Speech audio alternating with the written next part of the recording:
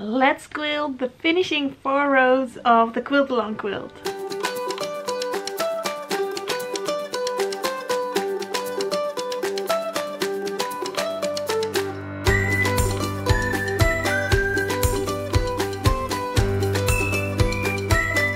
Hi there, welcome to a new video on the Sugaridoo channel. My name is Irene. And today we will be quilting the final 4 rows of the quilt along quilt. So the quilt that I have been quilting in the previous 2 videos, this one, we're going to finish quilting today. Well, I'm not completely going to finish quilting because I still have to finish some rows. But I'm going to show you the final 4 designs that I'm going to do on these rows. So I have printed out my rows again and sketched some designs. So I'm going to work with circles again this week, and for this one, this part I sketched, but this one I traced with a circle ruler. So what I want to do is go around with half circles around the triangles and then make this space quite small, so there's not going to be much space left. So I just have to measure out what kind of ruler, what size circle I'm going to use for that. Then the second row is out of the box, and I want to kind of elongate those lines in between, so they really pop out of the box. So that's going to be with a straight ruler. Then the next one is this one, and I also want to go around with a circle. Then I want to match the circle to the width of this part of the cross, so it's kind of boxed in with curved lines. And I'm also going to use the same sized circle to go around here, and there you see a dotted line, and I guess I have to mark that on my row to get those circles nicely aligned on top of each other. And then the final row, I'm going to go a little bit freestyle. So I want to alternate with straight lines between the shapes, and then with some curvy circle lines. But it's all going to be free motion quilting, so just going to freestyle a little bit and think of something for going in between those shapes. So that's what I'm going to do today. Let's start with the first row. So for this first row, my plan was to go around the triangle shapes with those half circles, and I have 2 circle rulers here.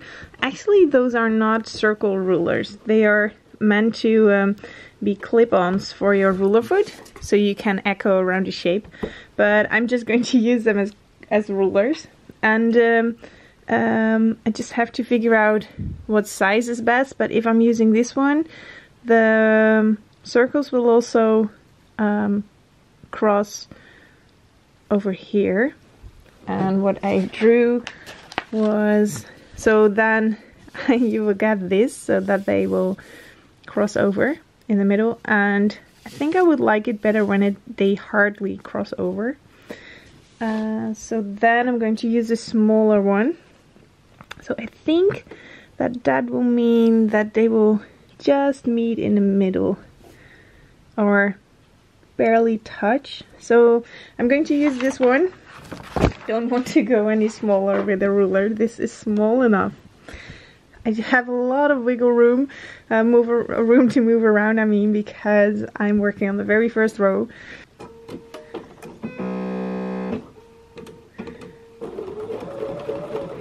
Yes, that is working.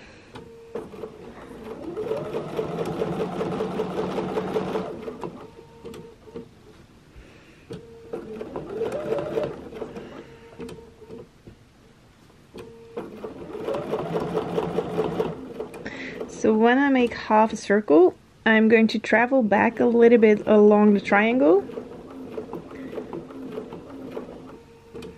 I think that will alternate for every circle that I'm making. That's okay. And then I'm just going to stitch until I meet the edge of the row. That's fine. And then position this ruler again. And there are markings on the ruler. So you see here, there's markings and there's markings. And I'm positioning those markers along the line of my triangle, so that I only quilt half the circle.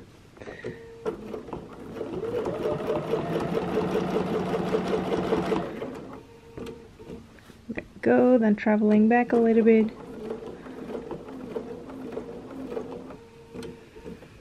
Positioning the ruler again.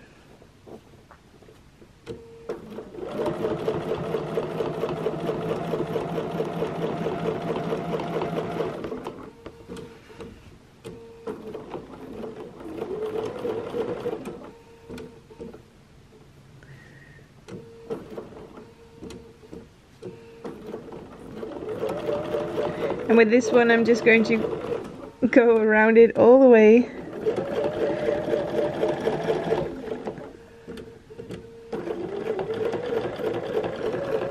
Until I'm on the edge of the triangle again.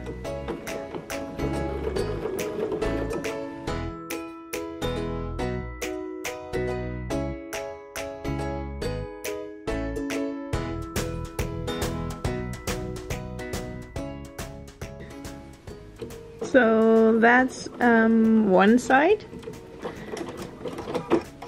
Let me show you how that looks. So there we have all those circles around triangles, and now I also want to do the other side.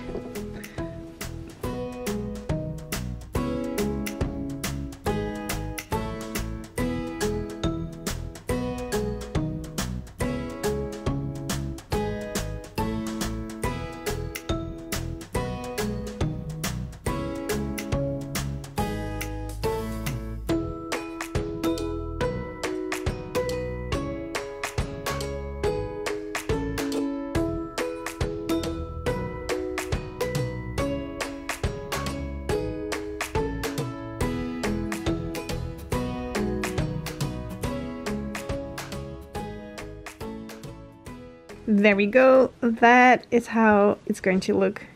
Whoa, I really like that look. So they are just touching at some points, and here they are not. That's perfect. So that was what I kind of had in mind. Oh, I really like how this looks. So let's move on to the next row. And I need a straight ruler for this, and I still kind of need a plan. Yeah, so I think I'm just going to start in a point, then make the shape I want to go for first. That's over here. Then move this way a little bit. And I don't want to make the mistake, or well, kind of, it's not really a mistake, but I don't want to put the lines too close together like I did with the row in the previous video. So I already want to keep that in mind. I'm quilting them not too close together.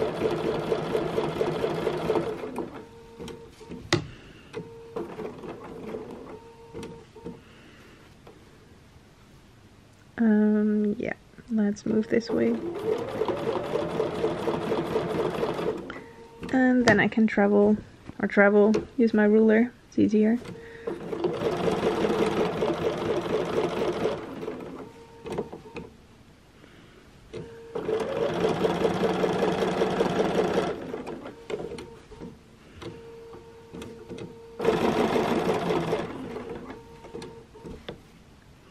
Then move all the way down.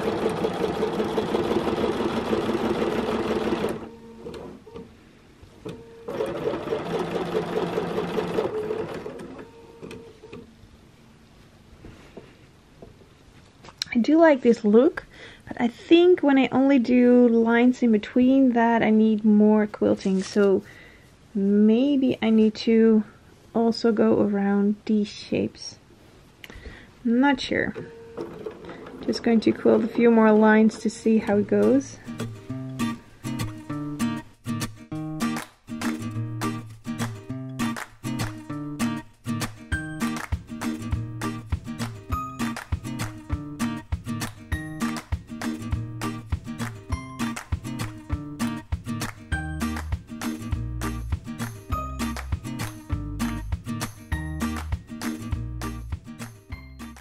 Yep, so this is a new plan. I'm first going to do the outside of the shape and then quilt 1 or 2 lines in between. So now I've quilted this outline and then I'm going to do 1 or 2 lines in between.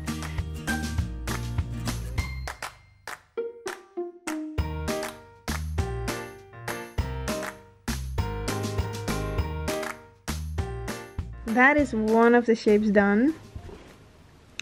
Let me see how I like it. I'm going to zoom out and show you.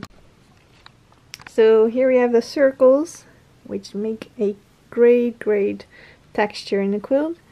And here we have the lines.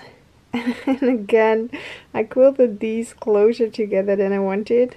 When I'm quilting, I'm thinking, oh, this is okay. I can quilt it this close, but then I see this and I like it better. So this is what I'm going for, and this part I will just redo again. But what I do like is first making the outline of this shape and then quilting in a line, and I think 2 lines is a little bit too much. So this is what I'm going to go for, quilting the outside first and then quilting the inside. And now for this one I need to find a ruler that makes circles that are this big. Ooh, I think this one might be just right. Yeah, so it should be a 1/4 inch short on both sides. So here I have a ruler, and that is a 1/4 inch. And then when I place this over here, oh, this is just a little bit less than a 1/4 inch, so it's too small. But what I can do is place this not completely on the center line, but place the center line a little bit inwards. And then this is going to be a little bit bigger on that side. So this is 1/4 inch now, and this is now also 1/4 inch, kind of. So I need to make sure that I'm placing the circle to the inside a little bit. So that is about a 1/4 inch to the inside, I would say. Yep, looks good. I'm going to give this a try. Oh, and I'm going to mark a line over here. And to mark a line, I sometimes use erasable markers, a water erasable marker, which I like. But I also love this one. This is from Clover. And it kind of makes a crease in the fabric. So of course I should do this 2 hands, but also holding the camera. Yeah, so you can just use a ruler and push it down in the quilt, and ta-da! There is a beautiful crease, which will also disappear after, I don't know, washing, ironing, but it's perfect to use for quilting. So then I can just place this ruler on here, and then after that I will place it with the center line on the line. Yep, and then I can quilt around it. Perfect, let's go!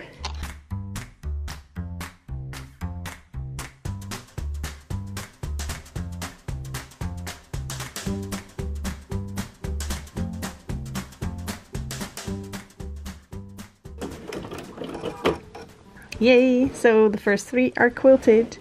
Now I'm going to start over here. So excited about how this is going to work out. So I'm placing this with the center line not completely on the shape of the cross stitch, a little bit back inside. There we go.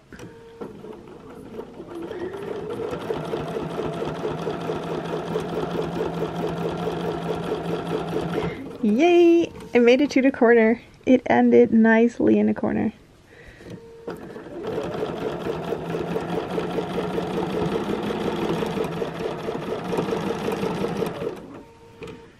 Awesome. Oh, this is so fun to do.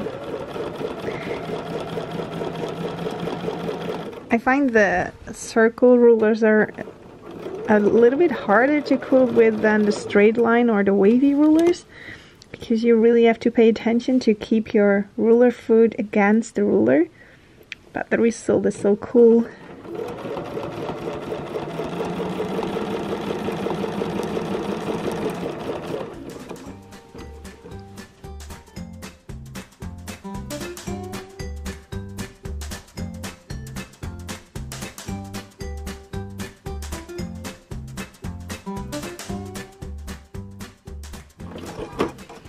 I'm so excited to see how this looks. Looks good. Looks like what I had in mind. But what I see now is that the cross is pretty big. So there is quite some space over here that's not quilted. Should I do something about that? Yeah, I'm going to quilt it in the ditch around the shape to quilt it a little bit extra. Because I'm making these movements, so this shape is completely not quilted. So just going to go ahead and stitch in the ditch over here.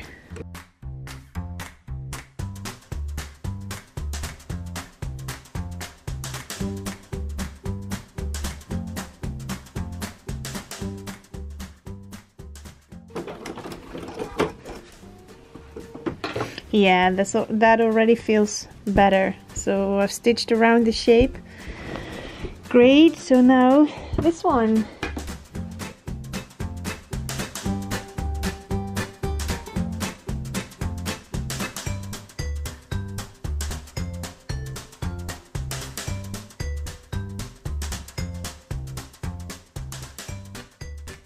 Three, well, almost circles. This one was a little bit oddly shaped with big stitches, but that's just part of the learning process. These two look pretty good, don't you think? So yeah, that's what I'm doing for this row. I'm just going to move on to the next one, and then after that show you all 4 rows. What did I want to do for this row? Let me grab my piece of paper. Oh yeah, I wanted to alternate with designs in between the shapes. So I guess some free motion. And I'm just going to do the shapes of the arrow with my ruler.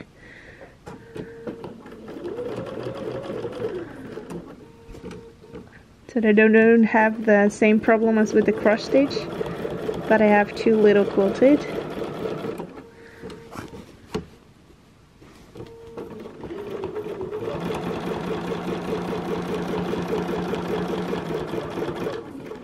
There we go, let's start with the first design. Something with loops I think would be nice. Let's try it out.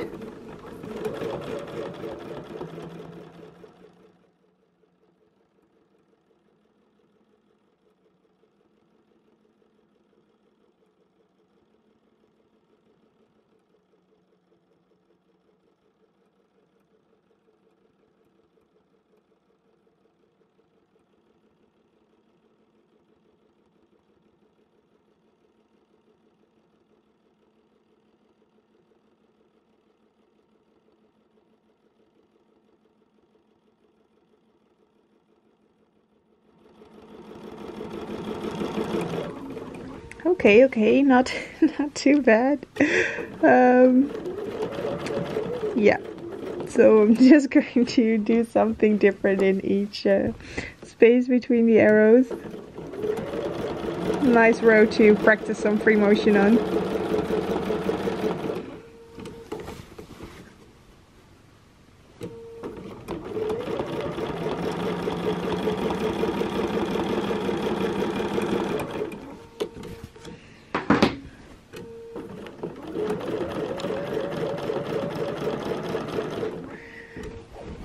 Next one. This one I'm going to do with zigzaggy straight stitches, I think. Oh, but first, let's move along the shape.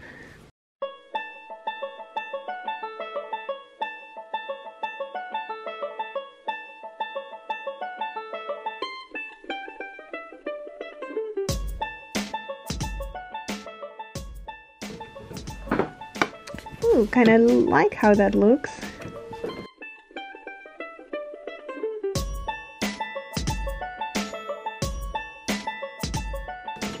Okay, something curvy again. Let's see, maybe I should make the loops only in one direction. That would be easier.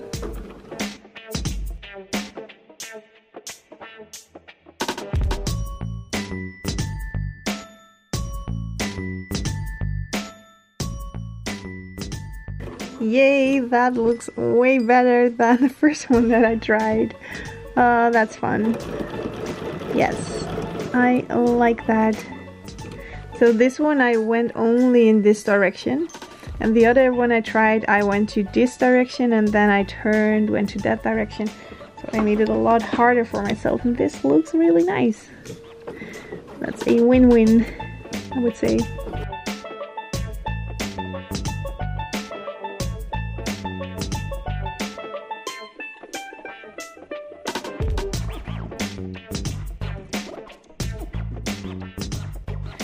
So this is what I did. So that first loopy shape was a little bit messy because I went both directions with the loops and I didn't really know how to do it. But here it looks way more put together. And I like that I'm moving now outside this line also, which I also did over here. I like it. So I'm going to continue with that. Here I stayed nicely within the lines, but here I went a little bit outside the line, and I think that's fun with this design. So this is what the cross stitch row looks like. It's not as spectacular as I thought it would look, but I like it enough, so it's fun and good enough for me. So then this one I already mentioned. I like how this looks, and this is too dense for my liking. And this one, I love it. Those circly shapes make such a lovely texture in the quilt. Cool, so I can continue making these and finishing everything. Oh, and I also wanted to show you, so I finished these rows, and this one I now quilted a little bit closer together by also adding some echoing lines, and I love how that looks. So this row isn't done yet, but this row is done, and this row and this row. So yeah, I love how those wavy lines look. And that was it. Those were the final 4 designs for the Quilt Along quilt, how I am quilting it with rulers. I hope this gives some inspiration to get started quilting your quilt, and maybe give some ideas on how you could do it with the rulers. If you want more inspiration, please also do check out the hashtag Sugaridoo Bernina QAL on Instagram, because there are so many talented quilters quilting their quilts and sharing pictures of the process. So do take a look on there, maybe you get some ideas on how you want to quilt your quilt, or you can share how you are doing it and what you're learning along the way. I would love to see it. Thank you so much for sewing along and quilting along in this Sugaridoo Bernina quilt along. It's almost getting to an end, but I have another quilt to quilt, and that is my blue and grey with yellow accent fabric quilt, and I'm going to quilt that in 3 parts. So that is going to be up soon on the YouTube channel and the Bernina vlog, so then you can see how you can quilt a quilt in 3 parts, then assemble it, and after that is assembled, I'm going to show you how I do the binding on my quilt. That was it for this week, and if you're wondering what's behind me, this is a very pink Christmas. So if you are watching this right now, you still have some time to make something for Christmas. And this is a new pattern that I just released. I still have a few kits left.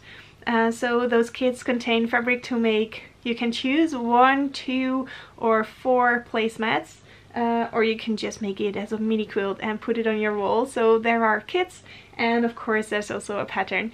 I will put those details in the comment section down below. So if you're looking for a new quilting project to finish just before Christmas, you might want to take a look at my new pattern called A Very Pink Christmas. That's it for this week. I would love to see you again next week on the Sugaridoo channel. Thank you so much for watching. Bye!